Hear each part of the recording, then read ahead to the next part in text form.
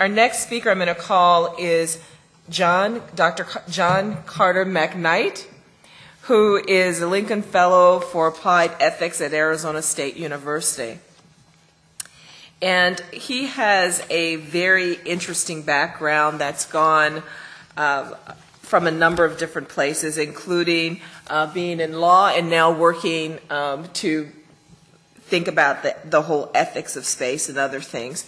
And he's going to spend some time talking with us about, what are you going to talk about?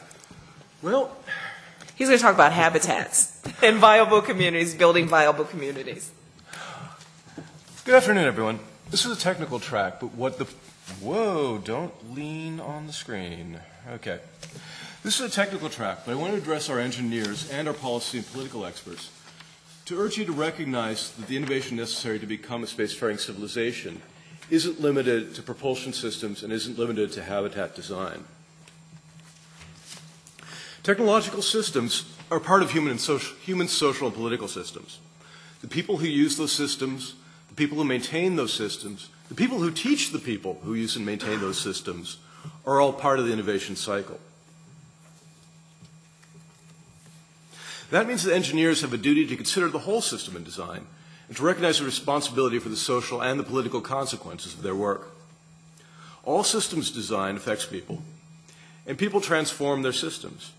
Complex systems generate emergent, often unintended consequences and sometimes even produce results that are the exact opposite of what designers thought they were going to see.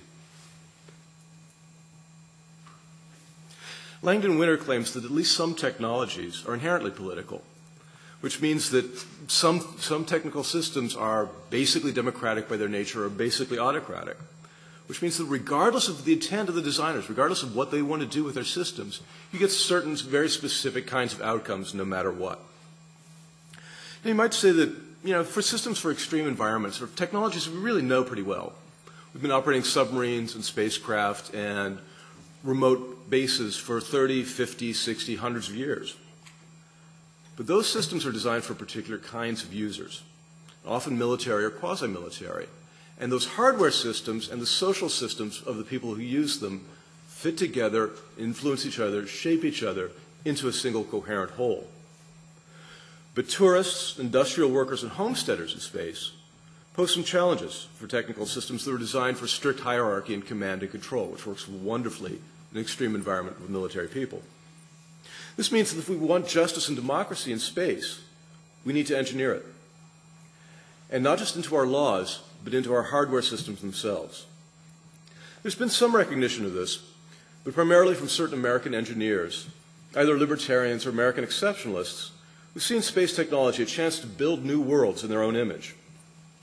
Now, if there are other perspectives out there, they're going to have to be argued for. And systems design is a kind of an argument.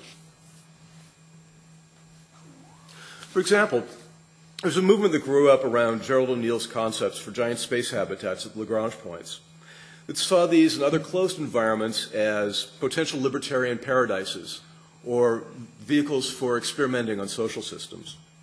But others came up with this phrase, airlock despotism, and argued that closed systems really are inherently political, like Langdon Winter was talking about, and that they tend towards strict command and control and away from freedom and experimentation. Robert Zubrin of the Mars Society is one of many Americans who argue for a manifest destiny in space, explicitly drawing on images from the growth of American empire and seeking to recreate the process on other worlds.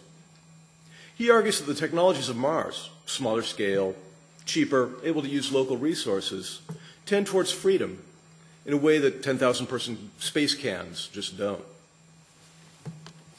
Both groups, though, acknowledge and actually are advocating for the social and political consequences of straight-up engineering design. So when we think about humans in space, we tend to start with hardware. Or we start with ideology. And as we're seeing, there are some people who are thinking about the role of both playing with each other. But something that we really need to keep a careful eye on is what ideology is being expressed in hardware when designers don't think they're expressing ideology, because it's there. And there's no guarantee at all that the technical systems we want and the social systems we want are compatible with each other or with our values. As we build a human future beyond our own planet, all of us are obligated to consider just what it is that we want to build, hardware and human. Thank you very much.